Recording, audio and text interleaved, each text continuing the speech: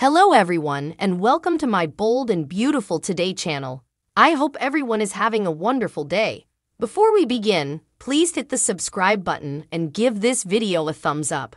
Bill returns home and attempts to counsel Liam in the administrative office at Forrester Creations. RG was visibly angry upon learning that Steffy had over and left for Europe. Ridge and Brooke were inversely worried that Sheila had set up a way to disrupt everyone's lives. Ridge suggested that he inform Eric about what was going on with Steffy. Ridge fooled that Eric had been really lucid of late, and he wondered if anyone differently had noticed. Mentioned that he'd spoken with Eric and was upset about him. Ridge bothered that Commodity was wrong with Eric. RG backpedaled a bit and brought up the new line that Eric wanted to produce. Ridge cut off his son and said that Eric's idea to launch a new line in the middle of the season was a terrible idea. Did not like that Ridge was being dismissive to someone as vital and able as Eric. Brooke stepped between the two men and suggested that Eric merited to relax and enjoy life and the fruits of his numerous times of labor. Latterly, Brooke told Ridge that Jay's concern for Steffy and Eric proved that they had done a good job as parents. Ridge bothered that there was further to what Jay had said than met the eye. Ridge praised Brooke's tang for life and wished that Eric could be more like her. As Brooke got back to work, Ridge gobbled off and imagined Eric sitting at his office. At the Forrester manse, Eric plotted to sketch a design. Archie showed up and was pleased to see Eric working. Eric groused that he had not been suitable to do much and that he'd forgotten the word to the tablet that RJ had given him. RG beamed astronomically and presented Eric with a tablet of his own. RG pledged to be with Eric every step of the way and help him launch his new line. Eric said his incapability to use his hand had enough importance ended any chance of his line coming to consummation. You can still walk. You can still talk. You can still play the piano. God knows you can knock back the Martinez, RG replied. RG called the new line Eric's Everest, a reference to the world's altitudinous mountain. Unlike others, RG said, Eric had formerly gauged the proverbial Everest. Let's take those ideas and bring them to life, together. RG said encouragingly. Eric thanked his grandson with grasp. Lee paid Finn a visit at the sand house to console him over Steffy and the kiddies leaving. She lumbered her misprision for the way that Sheila had obtruded in Finn's marriage. Finn explained that Steffy had been ready to return home until Sheila had shown up suddenly.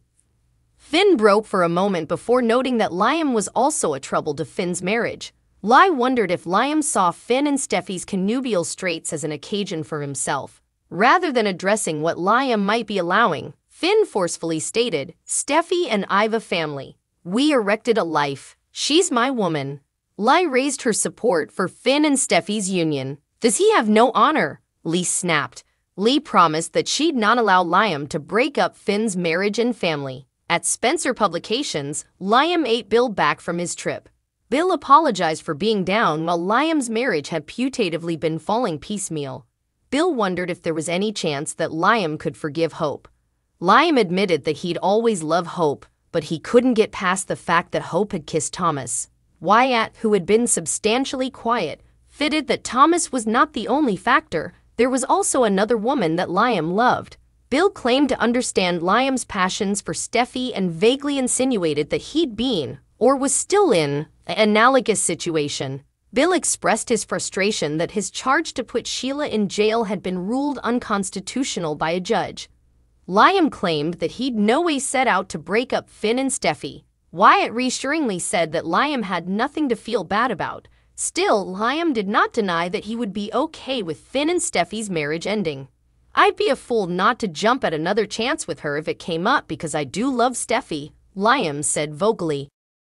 Finn arbiters a standoff between Sheila and Steffy at the Precipice house. Steffy shocked, certain that Sheila was outside the house. Finn said to decelerate down, and Steffy asked if he allowed. She was seeing effects. Finn hopped up and went onto the yard. He spotted Sheila lurking around and asked what she was doing there. Sheila said she would have to see him, and she would miss her son. Finn said Sheila was coming with him. Steffy called out for Finn. He said he was okay, and he'd Sheila.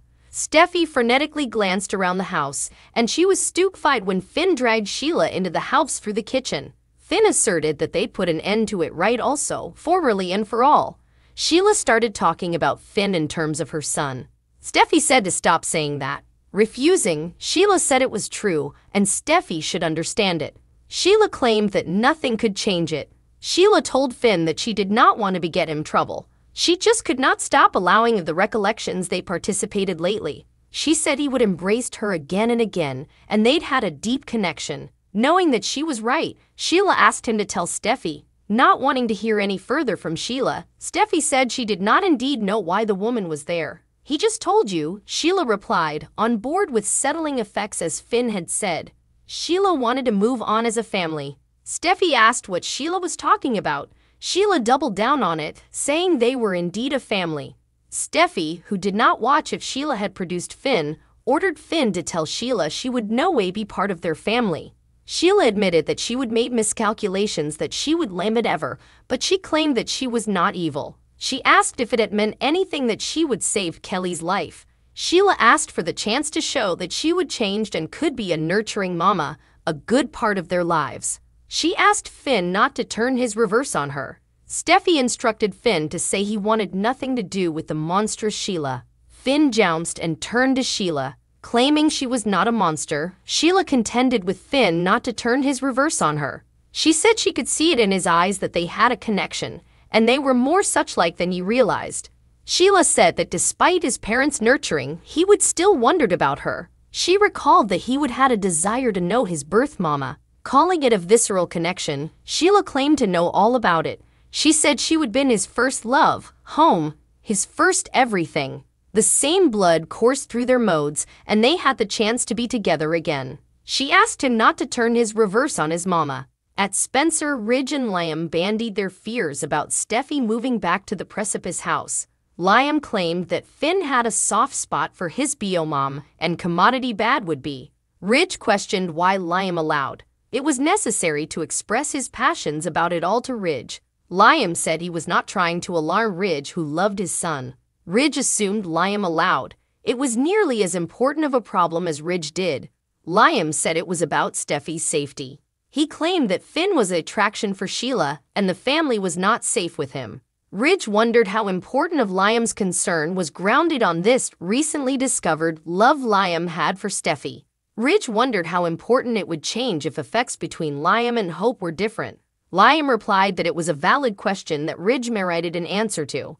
Liam explained that his concern was motivated by his love for Steffy, not born of a plot to break up her marriage. Ridge was glad to hear it. Liam wanted to figure out how to cover their daughters. Ridge asked if Liam knew the story of Steffy breaking her arm as a child. Liam said Steffy had allowed. She could fly. Ridge explained that they'd rented a house in Greece. He would seen Steffy near the escarpments as her siblings had watched her. He would gone outdoors and advised Steffy down from the escarpments, but the determined Steffy had claimed upon proving that she could fly. Steffy had jumped off the precipice and broken her arm. It had tutored Ridge that she could not fly, but if challenged, she would defy him. Ridge had always wondered if Steffy would have jumped if he had not pushed her. He said he and Liam could not push her because it would make effects worse. Liam did not suppose he could do it. Ridge replied that they had no choice because Steffy believed that she was right and wanted to reunite her family. Ridge was certain that if they pushed her, she would jump and try to fly down. Liam was upset because it was Sheila who got relief of obstacles in her way.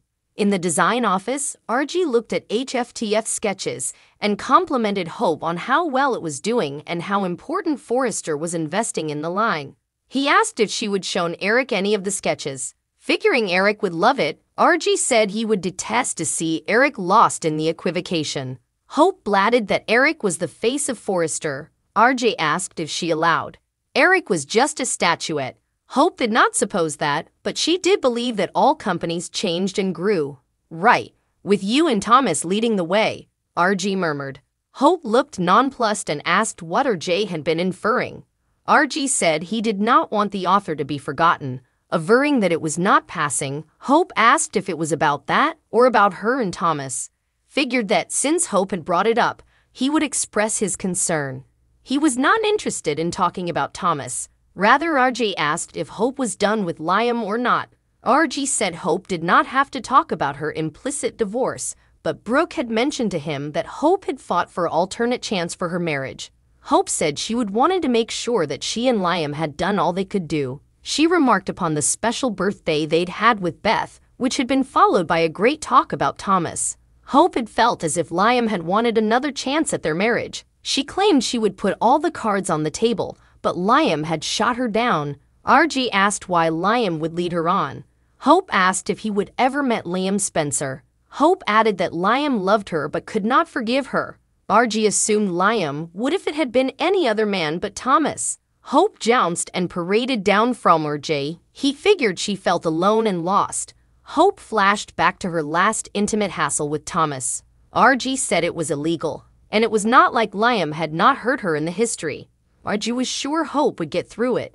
Beaming, Hope agreed, figured it was hard to see easily, but Hope replied that she was seeing effects easily. He stated that he knew what she wanted: happiness, love, and fulfillment. He said she also wanted to be a businesswoman and mama, but to achieve it, she had to put herself first. He asked her to close her eyes and suppose of someone who rounded her in those effects and would make her up and support her. Hope opened her eyes. He said he allowed. They knew the answer to it.